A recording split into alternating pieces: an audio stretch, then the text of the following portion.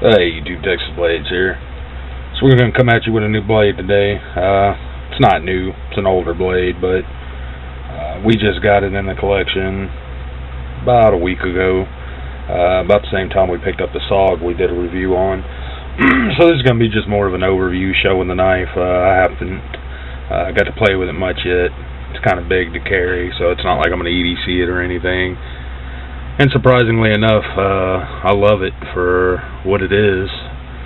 As much as I complain and bitch and moan about serrations, it is a full serrated blade. It is the Kershaw Canyon City 2 Sabertooth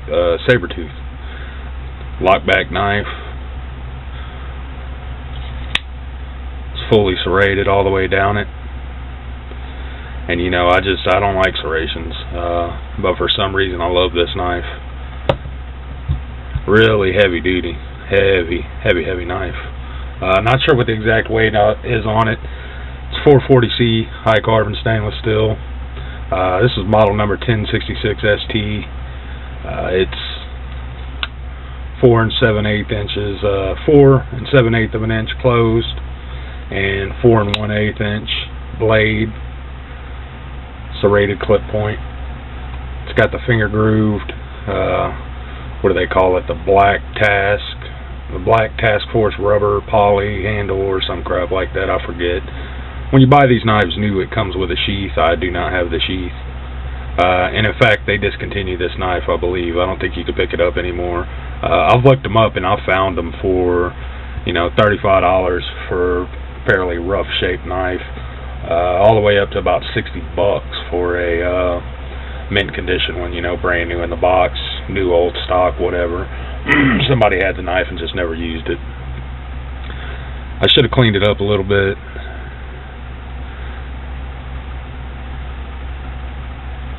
See there, Kershaw, Canyon City. And it's got the, what is that? KAI Japan. And they're gonna show 1066 ST. There you go. And you can see it's a little scuffed up. I really need to clean it and polish it, but I wanted to show what the knife looked like used anyway. It's a heavy duty knife. I love the handle. I do wish the jimping was a little bit more aggressive and came onto the handle about right here. I wish the jimping was from about right here to about right here somewhere. About right here. Put a little bit on the handle so you could push forward without actually touching the blade. It's not bad though. And serrations, you know, I always complain about serrated blades. They're just a pain in the ass to take care of. I prefer just a plain edge all the way down, but I'm going to tell you, for a serrated blade, this is a good little knife. Cuts cardboard like nobody's business, and that's actually what I got it for, was to cut up cardboard boxes. I like it so far.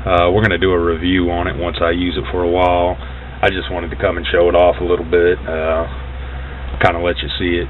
I'm going to clean it up and clean up them rubber handles. They have a couple of divots in it. You can see right there. So I'm going to clean up the handle a little bit, clean up the blade. I'll probably take it apart. You can see in there it's all kinds of gunk down in there. It needs to be cleaned out. Clean it up, oil it up. Check the washers and everything. Make sure nothing's burned out on it. It opens really easy, closes really easy. You can hear some grit down in there.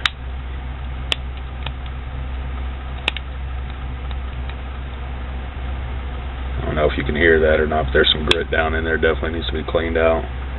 I don't know, I might just take some of my gun cleaner, which is really just brake cleaner, and hose it down and see if that works, see if that gets some of that gunk out of there. There's no play in this blade at all. Little bit to side. That's it right there. And that's none back and forth, none in and out, so I always expect a little side play in a blade. I could probably tighten it up, then it wouldn't close and open as easy. And this thing will close on your fingers, by the way. Just press that button and it drops. So you can close it one-handed, although I do not recommend it. And you can open it one-handed. No thumb stud, anything like that. It's not assisted open. It's an old school knife right here. Kershaw, Canyon City 2. Cool little blade. If you get a chance, pick one up. I think it's worth it. I don't think I'd pay $60 for it, but I'd definitely pick them up for 30 and 40 all day. So that's going to be it for this one. Thanks for watching YouTube.